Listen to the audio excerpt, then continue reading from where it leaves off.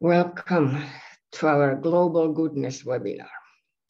Our topic today is the Interreligious Dialogue on Global Ethics. The year 2021 is bit by bit drawing to an end. It has not been the greatest year in terms of international exchange. Different countries and different groups within those countries seem to be in stark opposition to one another. At the same time, our wicked global problems need urgent solutions. On the other hand, in the past decades, representatives of religions have conducted a fruitful dialogue on global ethics. What a wonderful idea. Talk about the evolving ethics in peace and harmony. Each faith has unique qualities, but today we'll talk about the possibilities of cooperation. My name is Maija-Riitta Ollila, and I have the great privilege of introducing our prestigious guests. I'll mention just a few of their numerous merits. Tapio Luoma is the Archbishop of Finland's Evangelical Lutheran Church. Before his election to the office in 2018, Luoma worked as a pastor in several parishes in southern Ostrobothnia for 25 years and as bishop of the Diocese of Espoo from 2012 to 2018. In 2000, he was awarded the title of Pastor of the Year. Tapio Luoma, you are definitely our Bishop of the Day. You are warmly welcome. Thank you so much. Thank you. Jivan Mukta, also called Juan Francisco Lafontaine, is Doctor of Philosophy in the Study of Religions at the University of Helsinki. He is a teacher, trainer, and mentor in Kundalini Yoga in the Kundalini Research Institute. He is also director of the Meditative Healing Program at Yoga Lafontaine. You're very warmly welcome. Thank you, Maija-Riitta. Thank you for the invitation. Great to have you. Mulki Al-Sharmani is an associate professor of Islamic and Middle Eastern studies at the University of Helsinki. She holds a doctorate in cultural anthropology from Johns Hopkins University, USA. Currently, she works on, for example, contemporary Muslim women's engagement with the Quran and Islamic interpretive tradition in Finland and Egypt, Quranic ethics and Islamic feminist exegesis. Welcome, Mulki. Great to have you with us. Thank you very much. Happy to be here. Well, let's start with a few questions. They are difficult, but as I have a congregation of wise persons, I want to know a few things. Tapio Luoma, as the Archbishop, you are often required to take a stand on very complicated moral problems. It's also often stated that the Lutheran Christianity has no social ethics of its own. Do you maybe share this view? Or in other words, where does the Lutheran Church find its ethical guidelines? Well, thank you for the question. First of all, I would like to underline the feature that you mentioned in your question, so that today we are facing very complicated moral problems. So it seems that the development of world and world politics and also the role of religions is something that we find ourselves in a very, very complex situation where it is difficult to find easy solutions to difficult questions. And I think that this is an important field where also the cooperation of different religions is highly needed. And I appreciate the theme of this webinar where we really constructively try to find out what are the possibilities of religions doing together. Now, what comes to the Lutheran Christianity, we know that Lutheran Christianity is only one globally minor strand in the large field of Christian churches. But anyway, its impact has been quite influential, especially in Western countries. first of all, if I think that what is the most characteristic basic feature of ethical thinking in Lutheran Christianity, I think that it is there are two things. One of them is, of course, the central solution or central place of the Holy Bible, the holy book of the Christian religion. And secondly, especially in Lutheran Christianity, emphasis is laid very heavily upon rationality. So that in Lutheranism, we think that rationality is one of the good gifts of God. So it means that these two dimensions combined together, the Holy Bible and rationality, give us a very good guideline to what is good and to what is the good end in our lives. From these premises, it is true that the Lutheran ethics puts emphasis on common moral sense as God's gift to all humanity. And there is no such special Christian ethics that would make Christians morally superior to other people. And I think this is one of the most important things to remember. We all must use our God-given capacities for compassion and rational thinking. At the same time, referring now to the message of the Holy Bible, there we see how Jesus conducted his life and how he taught. Jesus instructed us to base our moral judgment on the golden rule. Whatever you want people do to you, do the same to them. And of course, also the imperative of love is a very central phenomenon in a feature in Jesus' proclamation. And also his example also tells that we should pay special attention to those who are in the most vulnerable position, that are not able to defend themselves, who are forgotten and who are in the margins of the society. That does, I think, constitute a particular ethics of what we Christians call God's kingdom. I mean, a kind of kingdom without visible boundaries, where the central themes are compassion, everyone's inalienable worth, and the cause of the deprived. I think that these are the elements upon which the Lutheran ethics is very much based on. Martin Luther was the great figure of Lutheran Christianity. He lived in the 16th century, and one of his great ideas was that because God has loved us, we are obliged to love each other. And our love should be also a kind of godlike love towards each other, so that we should try to love those who are not in the position of being loved when judged in a very human way. So that we should always find the target of our love in those who are in some way deprived or who are in a vulnerable position.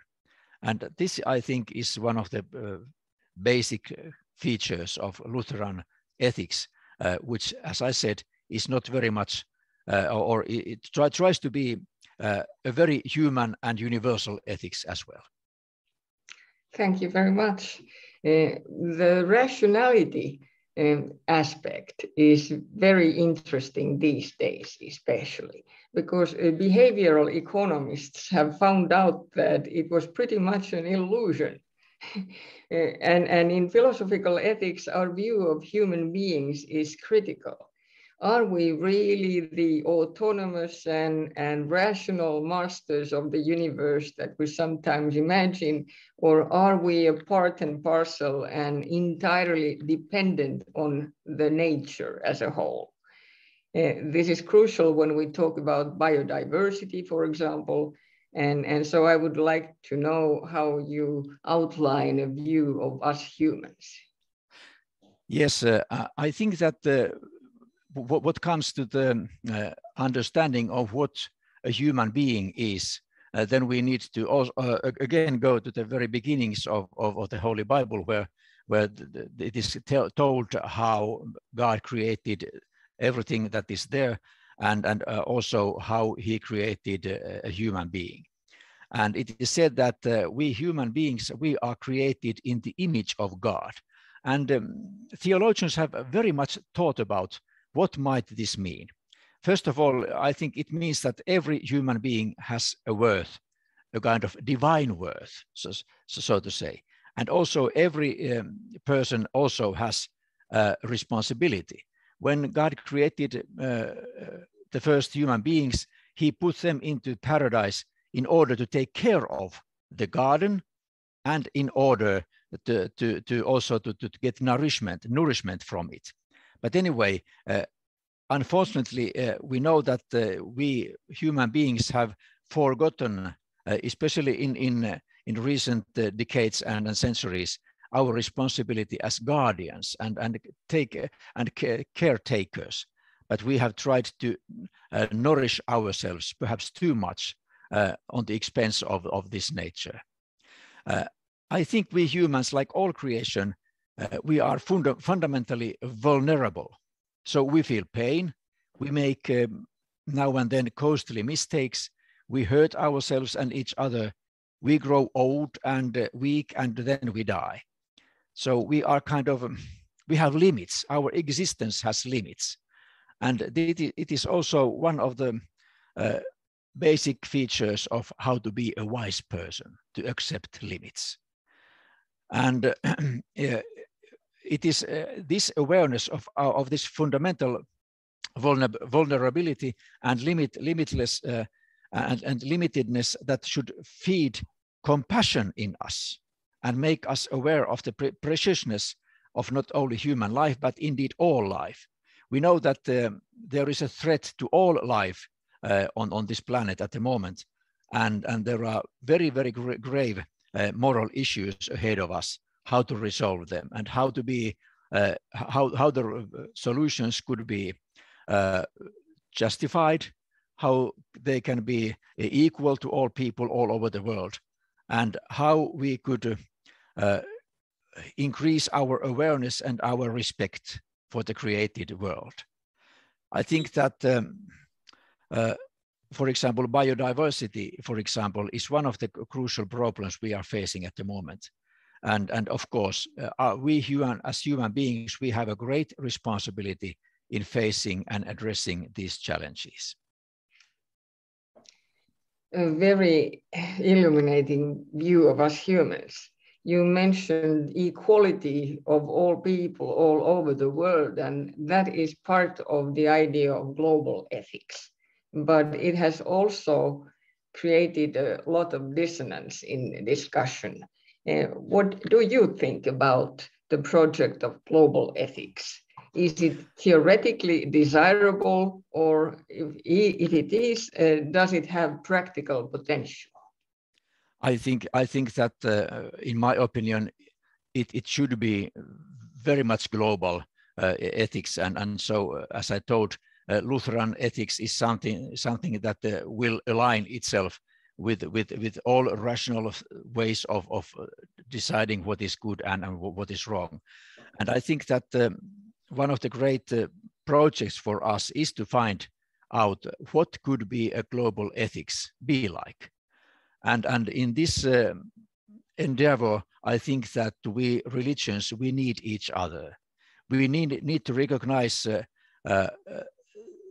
in each of us religions, we need to recognize the thrive to find harmony. And I think that every religion has its own solution how to find harmony. Harmony with other people, harmony with nature, harmony with divinity. And I guess that a durable global ethics is something that needs also these religious viewpoints to taken seriously.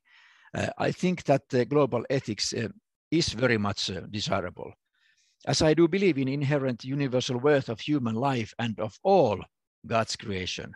My Christian view of ethical responsibility is necessarily global and universal. Everyone has equal worth, and everyone's equal worth must be respected. Everyone is my neighbor. Every creature is my fellow sentient being.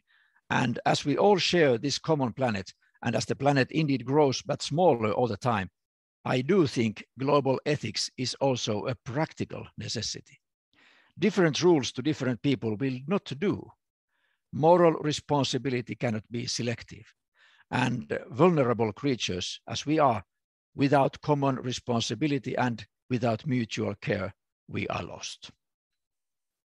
Thank you. That is music to my ears, especially because harmony is a term related to music.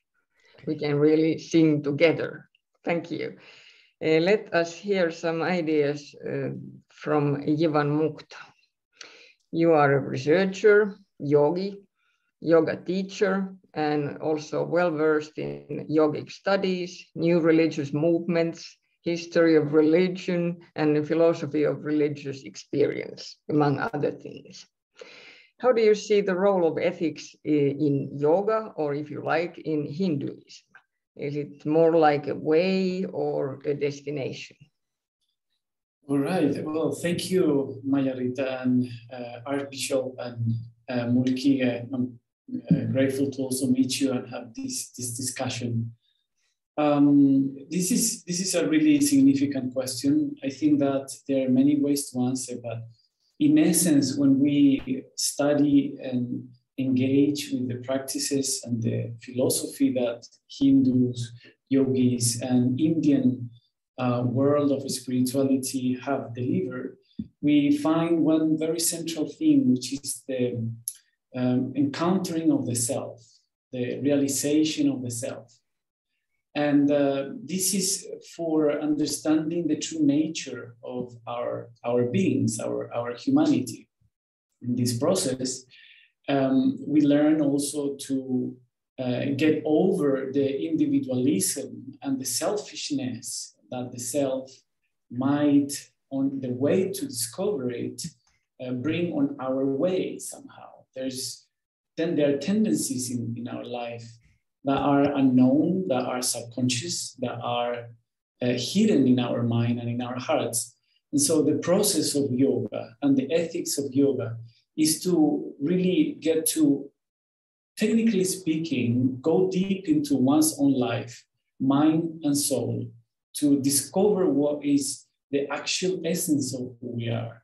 And in that process, awaken to that natural tendency to become better humans. I think in some ways, yoga is an expression of the natural tendency, in as much as we all go to bed every night thinking of what we didn't do well and thinking of how can we improve our lives, how can we become better people. At least I think this is a very common feature we all share. And the protocol, ethical protocols, as well as philosophical aims of this philosophy and religion, if we can call it religion, basically aim at supporting the individual process to overcome the individualism and be one with everything. And that everything implies our neighbors, our nature, our world, of course, the universe and God. So in that process, we learn to purify those things that are somehow irrelevant for us to live life meaningfully, and embrace rather those things that are deeply embedded in our true nature as human beings. So the ethics is revolving around this process and is supporting the process, and is not exclusive, as some people might think, to one individual person. It is actually a person that is part of an ecosystem of spiritual forces or reality of nature, and even more than that, an entire connection that every human being has with the entire creation itself. Thank you. Your view reminds me of the fact that you've often talked about perennial philosophy. What do you mean by that? Well, in some ways, when we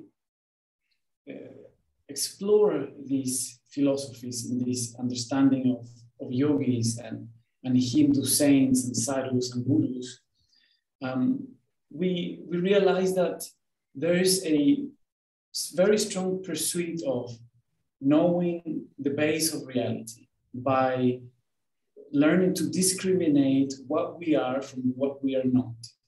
So in that process, we build up bridges to sources of wisdom that we can say are common to everyone. This idea of perennial philosophy is a Western idea that basically was made famous by Aldous Huxley, who wrote a book with that name.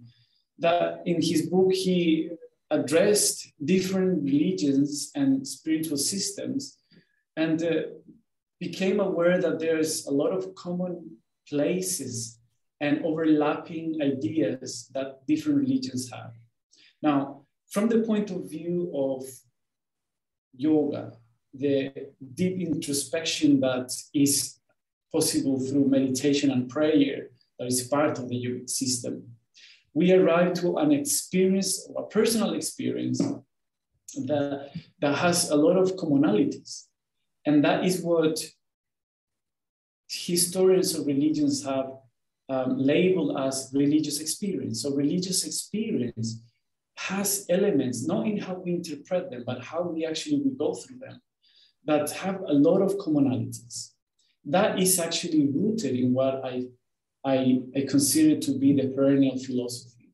It's the understanding, as the Archbishop just said, like how important is compassion? How important is to live in harmony? And that is actually common ground for all religions. Compassion, harmony, the caring about each other, the service to the congregation. And how we arrive to this is, of course, our personal path and process through our studies, through our sacred texts, but also through our own experience. And we can arrive to that collective, so to speak, substance of our collective unconsciousness, which brings about a lot of these principles that, as the history develops into religious expressions. I think that there is a religious seed in the heart of every human being. And that religious seed is rooted in the same grounds. And those grounds are the ones I consider to be the perennial philosophy, as I have explained. Very good. Now we are already observing some shared values that might be universalizable. But we're not just talking about the values as such, we're also talking about cooperation, which we need to solve the wicked problems of our time, like climate change, biodiversity loss, poverty, etc. So just to make it more concrete, what is your approach? How should we tackle these challenges? Cooperation. Well, I think that you mentioned in the beginning that this particular discussion we're having now of that has this interreligious frame is something actually very important. And just one correction to it. The first time this was done was in the year 1893. There's the first World Parliament of Religions that was conducted by world leaders that were meeting in Chicago in the year 1893. And amongst them, Vivekananda, that is the first yogi actually that came to the Western civilization, expressed the principles that actually help us to cooperate. And one of them is actually to abandon fanaticism. And this is perhaps the most controversial cancer, we can say, that all religious institutions and groups share. And so we need to identify what are the problems, because at the end of the day, people have the tendency, as I'm mentioning, to become better. We all want to be better. Religious also want to be better. What are the things that are on the way for this development? And I think that is fanaticism.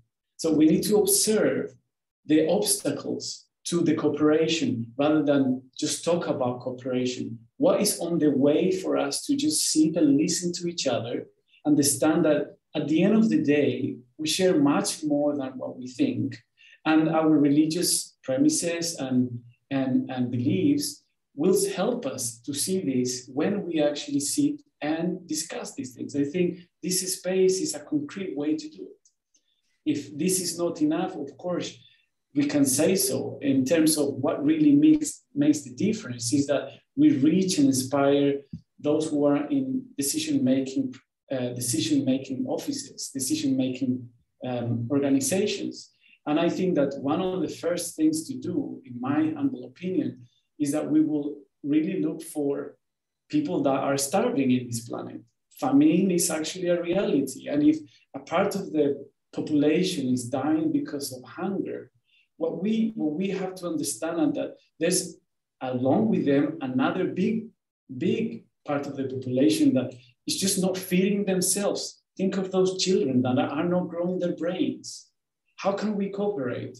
Well, we all want to cooperate, but then let's look at those who need most of our attention. Those are the obstacles our society has. Hunger is one of the biggest ones. We need the brains of those children in Africa, in Asia, in South America, and other places. We need those brains to develop. We need those brains to actually mature, because that is going to make them be more aware of the importance of precisely the ecosystem.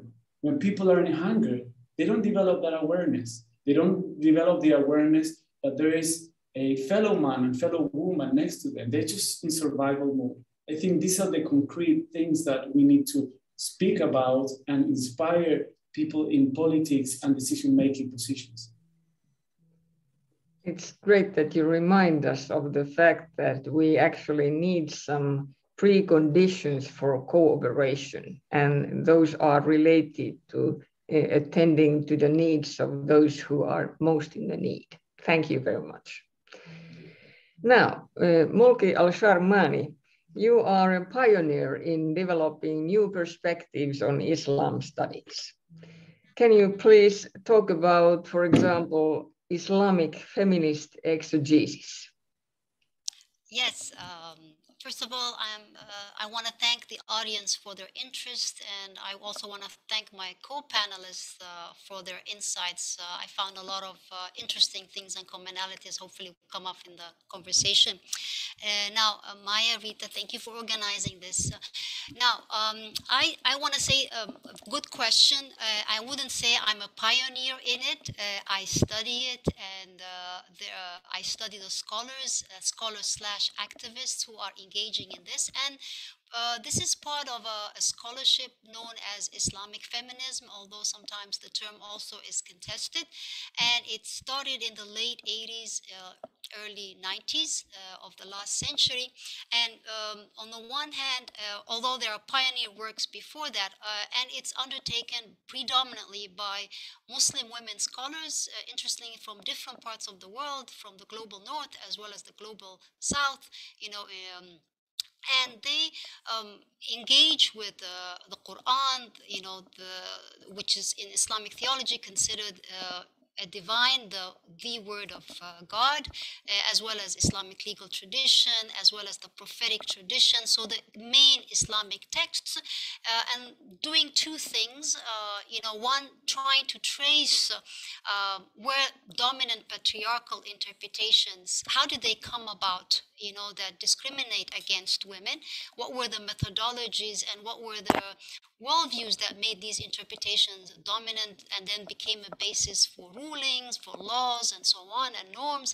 And number two, provide alternative interpretations, alternative readings that affirm gender equality, inclusiveness.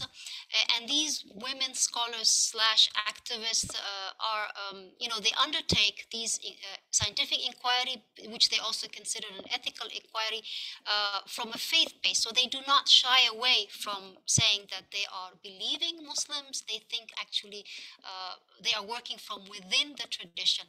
Now, why is this scholarship relevant to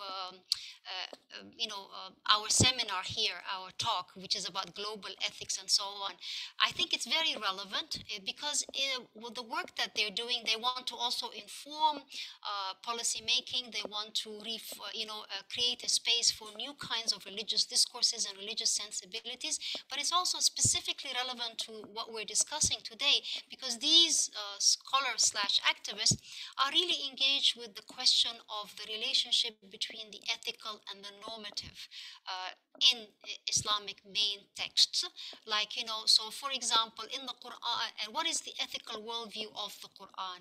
What does it mean that in Islamic theology, the idea of God, the unity of God, wahdaniyat Allah, the tawheed, does that simply mean believing in one God, and that's it, and not having associating other partners with God? That's one very surface meaning of it.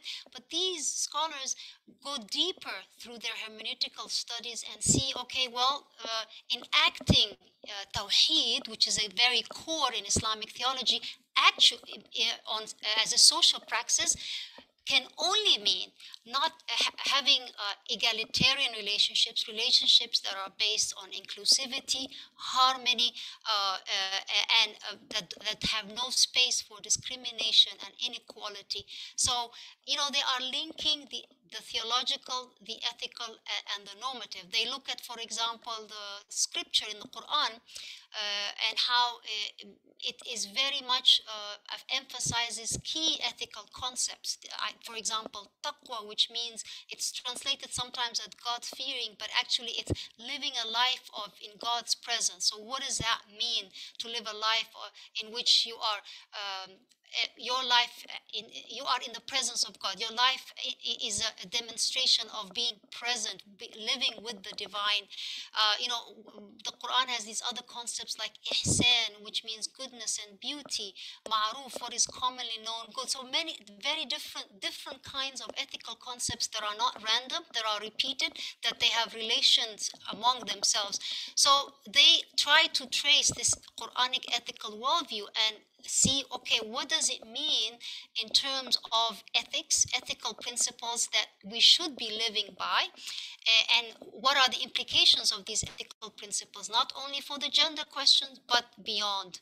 So in that sense, I think it's what they're doing is quite relevant to what we're discussing today. And sometimes this has been termed in Islamic studies as the ethical turn. So the interest and the focus on what is ethical and how can that inform the normative. And it's being undertaken by other scholars as well, but I think the Islamic feminist exegetes particularly have certain important contribution in that sense. Thank you. That was a great exposition on global ethics as well, not only in the research area. But if we assume the global perspective and explore further, what in your mind are the most urgent moral issues that we should talk about? I think a number of things.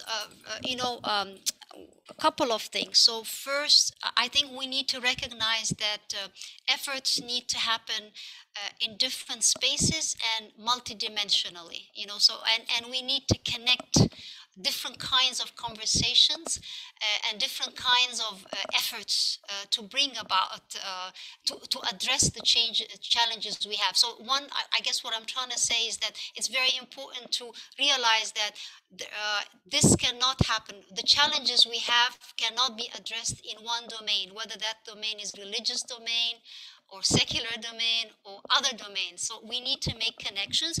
I would say first and foremost is dogma. Dogma is something we really need to address. And dogma comes, and perhaps that reminded me of what Jivan was saying about fanaticism. Maybe that's the other side of it.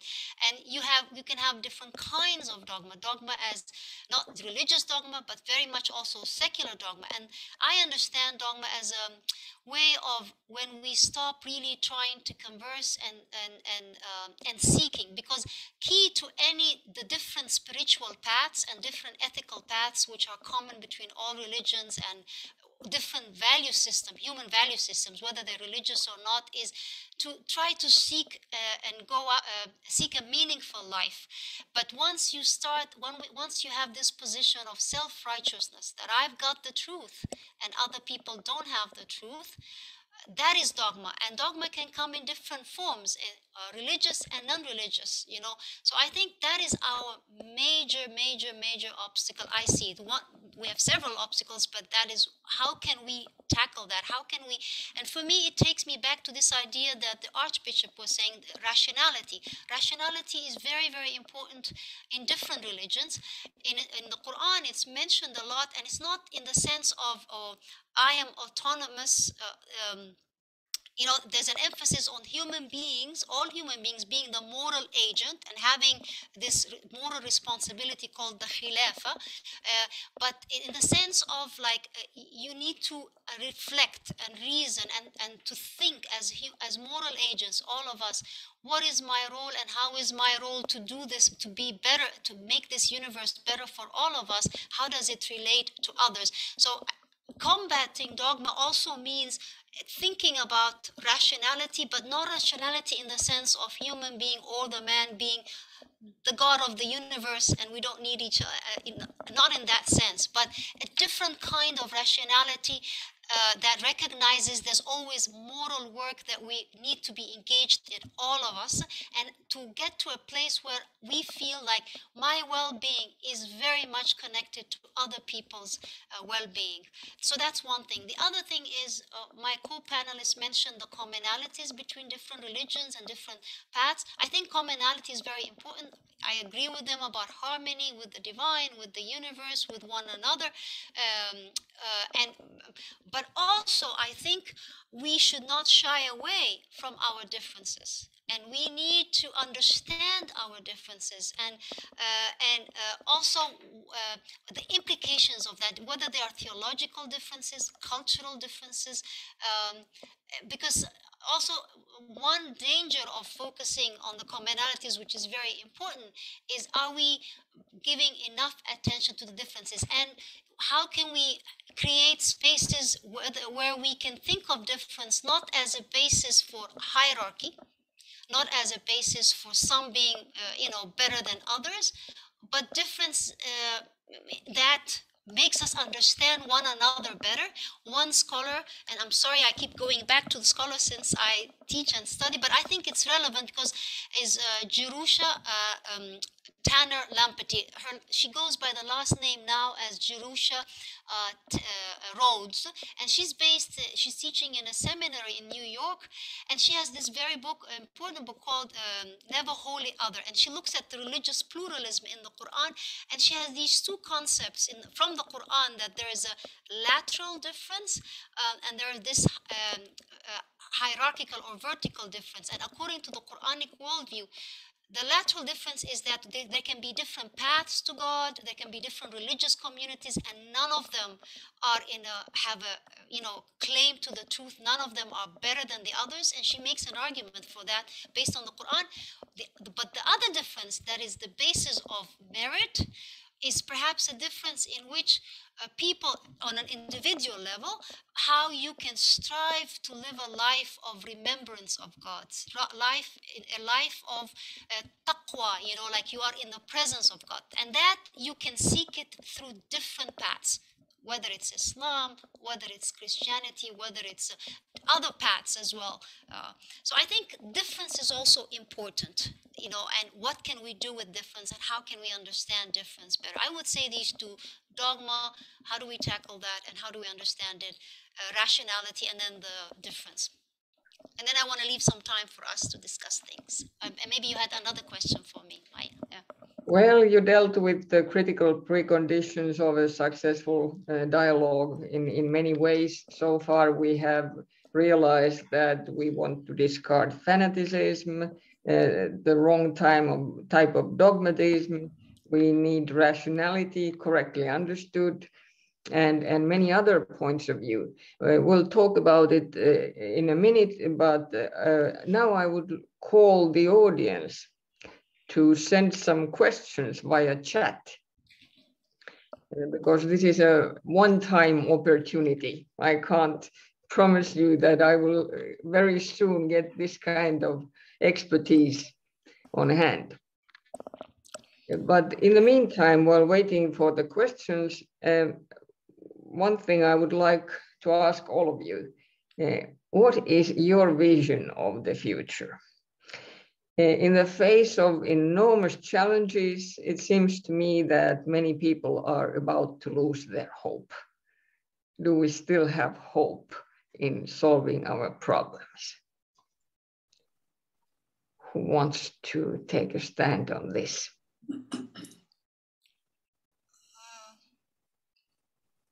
I think we can never live without hope. It's part of our DNA as human being. And in terms of if we strive to be an ethical human being, and for me, I think spirituality is very important, which has to do also with seeking a relationship with the divine, understood in various ways. And the other side of that coin is understanding ourselves better, because I think the two are interconnected. There's no quick solutions, but I think we also need to focus on what's going well. And there are so many things going well on the micro context. Whether we take a particular context, I can think of in different national context or regional context efforts at the micro level that show that human beings are okay. People understand that our well-being depends on caring for one another, not in a sort of a kind of like a feel-good way, but like really we understand that part of my well-being is organically, intricately connected to the other human beings. So one thing is to shed light on what's going well, and I think there are things going well, right? Yeah. We are so busily improving ourselves and the world that we sometimes forget what has already been done. Maybe it's time to celebrate some successes once in a while. What about Tapio? Well, I think that there is always hope, just like Mulki Al-Sharmani just said. And I think that this is one of the most important roles of world religions, to keep up hope. I mean, whenever there is a stressful situation, there are catastrophes in people's lives, it is quite common that people seek help from each other, but also from religious dimensions in their lives. And I think that this is one of the most important features of hope.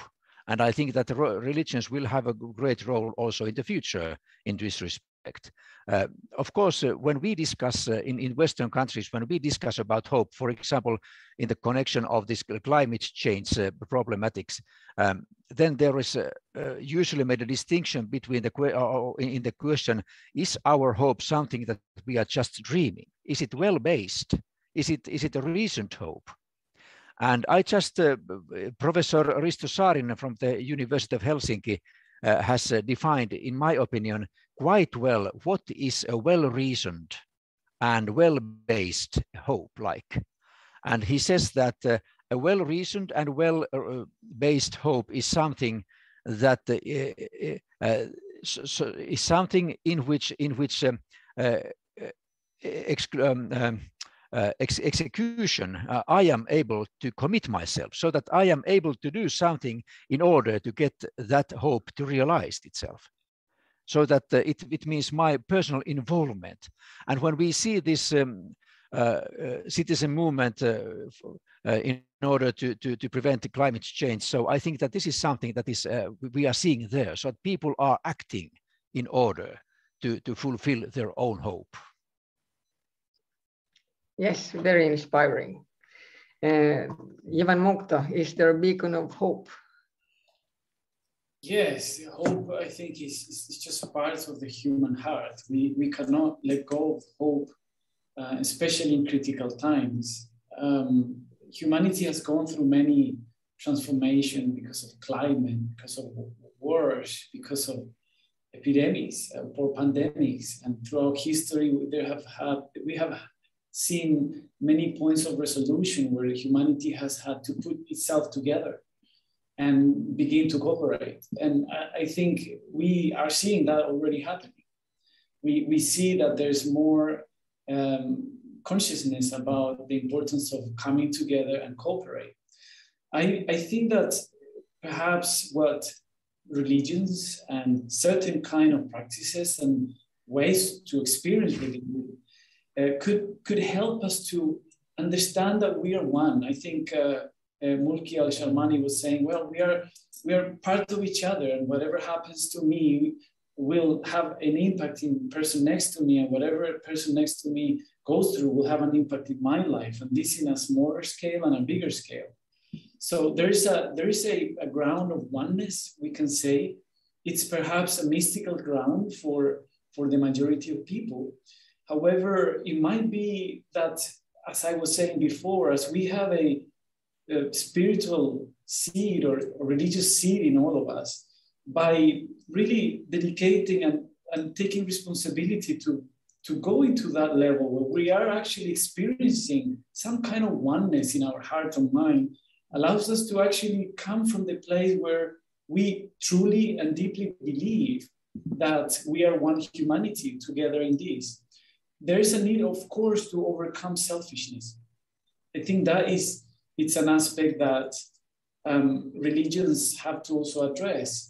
And be generous. How can we be generous with each other? How can we be generous with what we have arrived to as understanding or even pieces of the truth that we can share with each other? How can we create that space? I think there is hope in that process. I see more and more people, especially young ones, that are searching for sources of evidence in their lives that are tending them towards the inner life. And I think this is hopeful.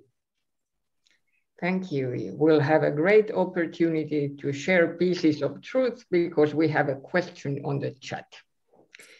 Thank you for an insightful panel. My question is, how can we encourage recognizing and appreciating differences on an everyday level?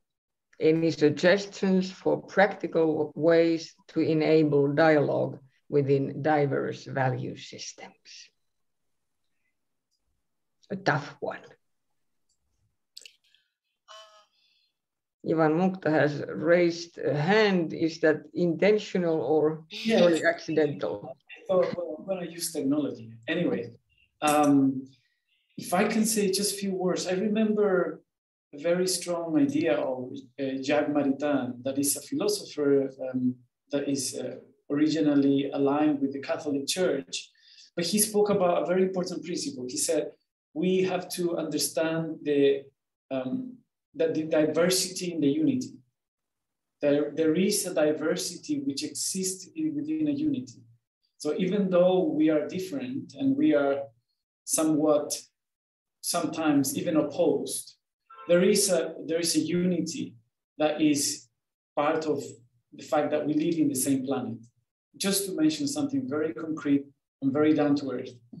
So that understanding, as we unpack it and we explain it and we share the importance of that principle of unity, should at some point create awareness or spread awareness to take care of each other, to take care of our planet, to take care of ordinary things that happen in life to all of us. I think this diversity in the unity is something to explore further. Mulki Al-Sharmani. Yeah, I would say, so let's say if it's religious difference, for example, that we're talking about, and to be much more concrete and focused, let's say now we're in the Finnish context. We know Finland now is becoming, diverse, ethnically, religiously, much more, and going more and more in that direction. I think on a daily level, as an individual, one way of getting to know different people and whether it's our neighborhood or in our schools from religious backgrounds, that's the very simple one. It's a good idea to get to know different kinds of people in your neighborhood, different people from your religious backgrounds.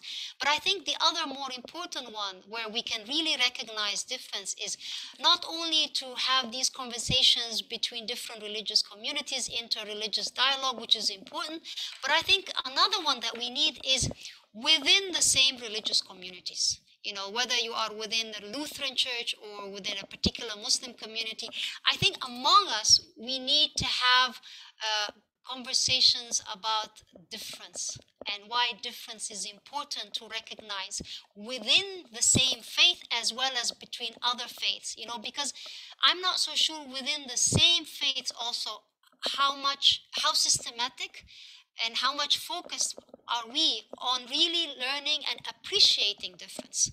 So I think that conversation needs to happen within the same faith-based community as well. So these are just my 2 quick cents that I'd like to share. It seems to me that it takes a lot of courage to talk about differences, because nowadays we're very much afraid of hurting one another's feelings, and in the fear of being insensitive, we simply stop talking about things that are differences. That's a great contribution. What about Tapio? I think that we tend to underestimate the role of differences. We all people, all human beings, we are different from each other. And I think even very usual meetings, we come together with our colleagues and other people. I think that there would be no point of coming together or meeting or discussing if we all always agreed with each other. There would be no point to come together. So that the root initiative or the impetus for coming together is always that we think differently. We would like to shape the future and shape the reality so that the different opinions and different viewpoints, different religions could contribute to our common understanding. So that I think that we should also value the differences between us. And what comes now to the idea of how we can cope with differences, I think that the problem is not the differences, but the problem is how we can come, how we cope with them, differences between each other. And I think that one of the solutions is very deeply rooted in the view how we generally view human beings. What is a human being? And Jivan, you in your speech, you referred to individualism. And I think that perhaps quite often we think of different people or different human beings as individuals.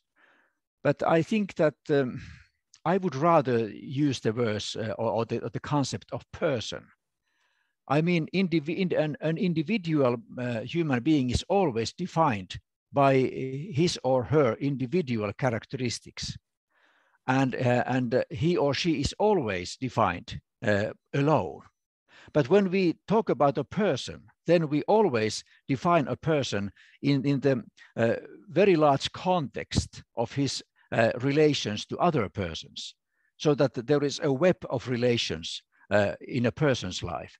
And I think that we need to restore the significance of what it means to be a living person.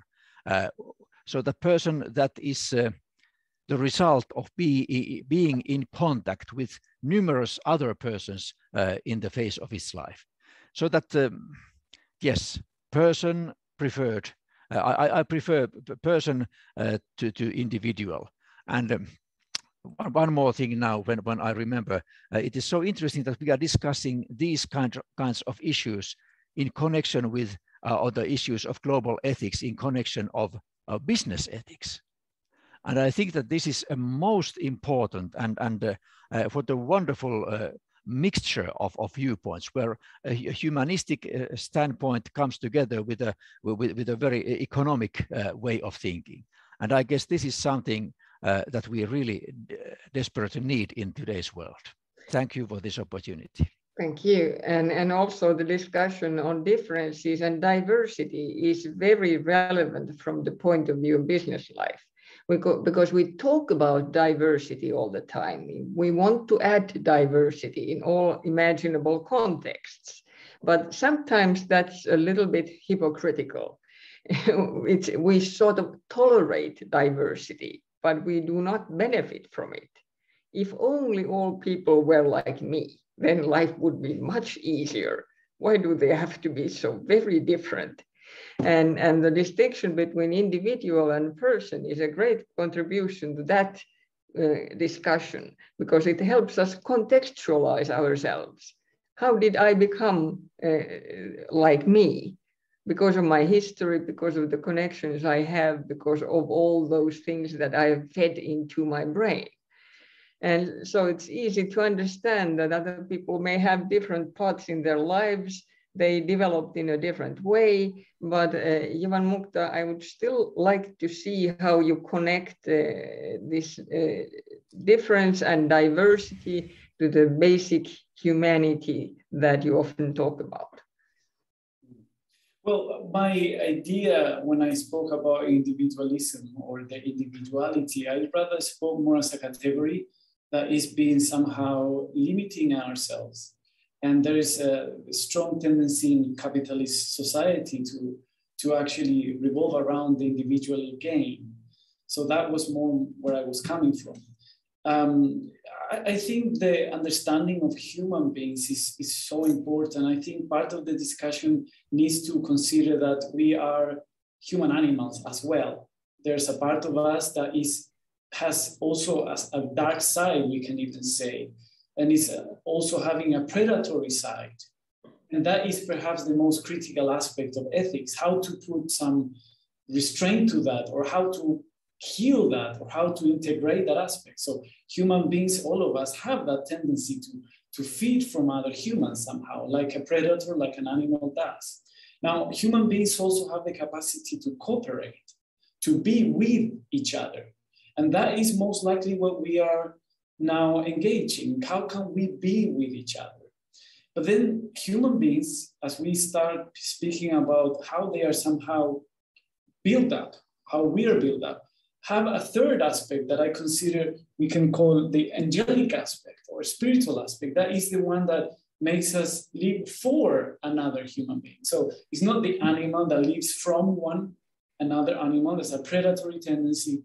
It's not just a human being that is able to have dialogues and cooperate, but it's also sometimes having this angelical seed or a spiritual tendency, which allows us to think and really care for the life of someone else, and eventually sacrificing our own benefit or our own lives, even to some extent, for the sake of someone else's integrity or life.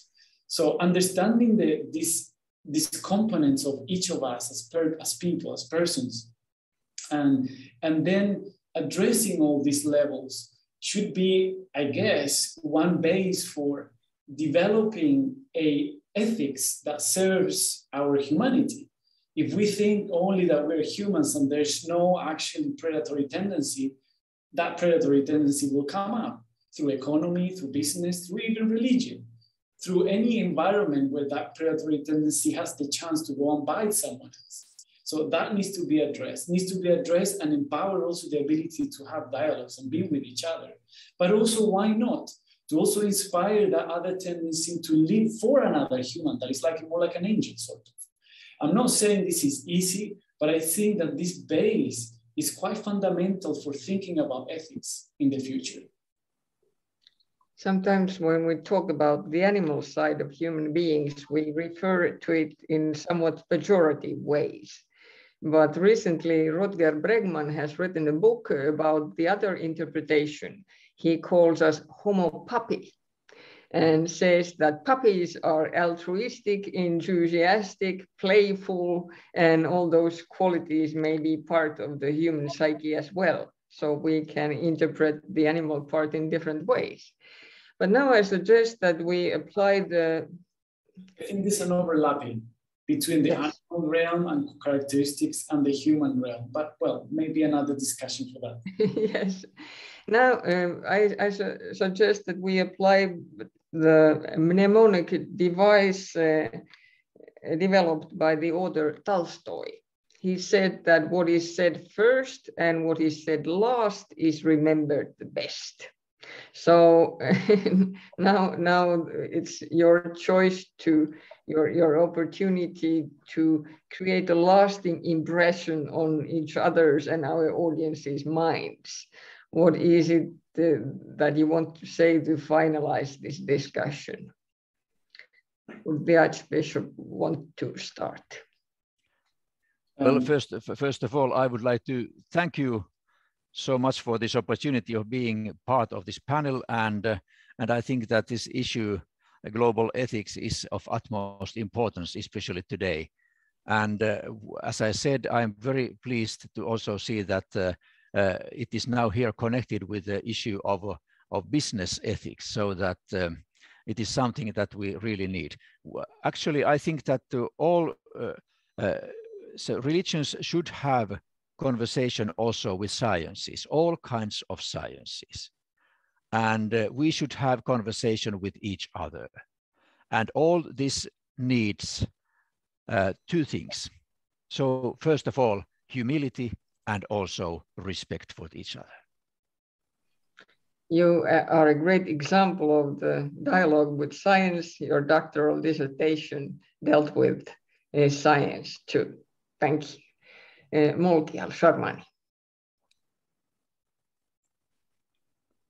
Your microphone is off. Sorry. So I just wanted to add just very quickly to what my co-panelists were saying, the part about the animal self. And so I just want to share also this the same concepts from a Quranic worldview. You know, so there are these the notion of the self that incites evil, and that's a potential we all have.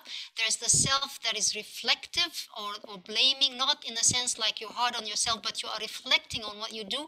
There are different spiritual stations, and then the ultimate is the self that is satisfied spiritually and has gained proximity with the divine. These are concepts from the Quran, and these are different potentials within each human being, and the idea is to strive.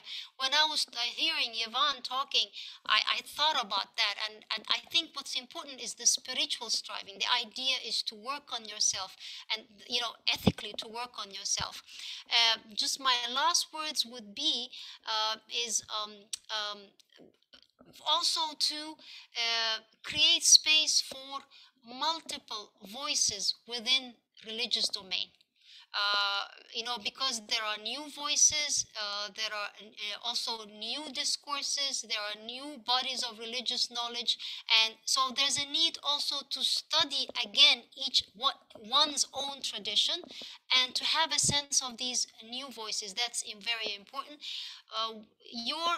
The business ethics and the global ethics is very important, because for me it highlights we need to adopt a holistic approach. If we want to think about a better world and work towards that, we can't think of business here and climate there and religious there. We have to very much be aware and adopt an approach that is holistic and interconnects these different domains. These are the two things that I would want to highlight. Thank you. And Jivan, Mukta. Thank you. I remember when I was a student at university, I read the book of Max Weber, Spirit of Capitalism, the Protestant ethic and the spirit of capitalism, that actually make very clear connection between how religious ethics, Protestant ethics, thinking basically of the new movements of the 16th century of Jean Calvin, Calvinism, and then Lutheranism, develop our society into embrace actually what nowadays we know as capitalism. And well, that is actually developing ourselves even further into making things more sophisticated and automatized. So one of the things I would like to finish with is how actually artificial intelligence is having more and more influence in our lives. And as human beings, I think we need to remain as human as possible. We cannot automatize all the processes. We cannot let the algorithms think for ourselves, for the future, and for life, because that's a complicated issue that we don't want to go into there. Let's say we have a car that is intelligent and can drive itself, and then for some reason we are to crash and the car starts to analyzing the possible scenarios, and then there's a baby there with a grandmother on the pram, and then on the other side there are two teenagers. Then the artificial intelligence have to decide whether it protects the baby, protects the teenagers, or protects the the one that is driving the car. Let's say some things like that need to be discussed in the future.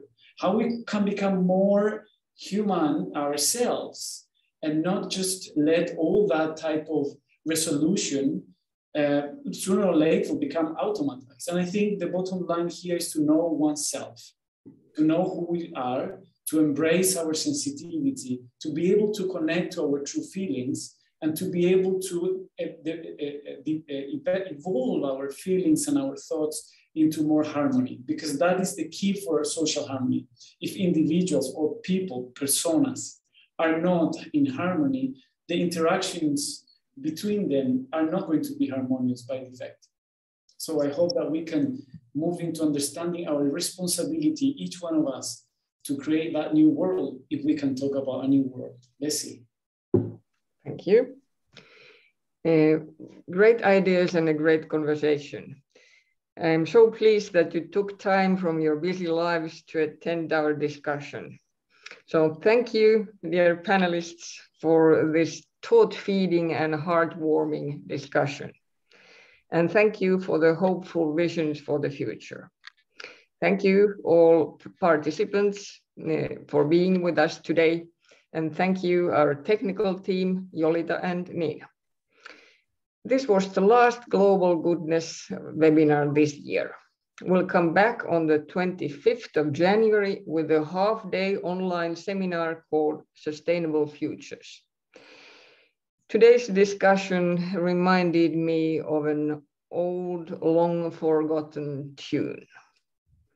Through all kinds of weather, what if the sky should fall? Just as long as we are together, it doesn't matter at all. So have a great holiday season and keep the faith. Bye-bye. Bye-bye.